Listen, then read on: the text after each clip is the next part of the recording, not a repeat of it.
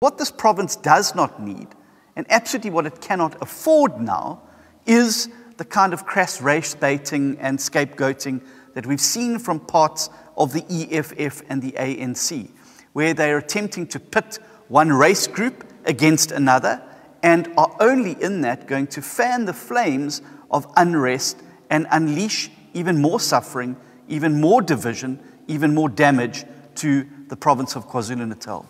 Now is not a time to be dividing people, using the mindless menace of violence to do so.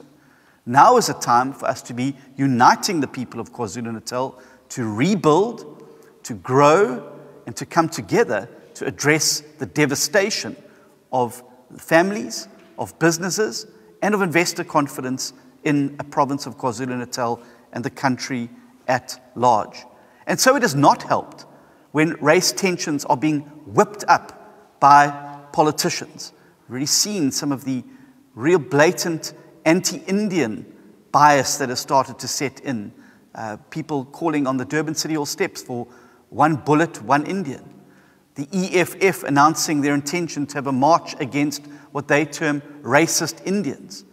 Now, it is completely irresponsible to paint a particular community with a single brush.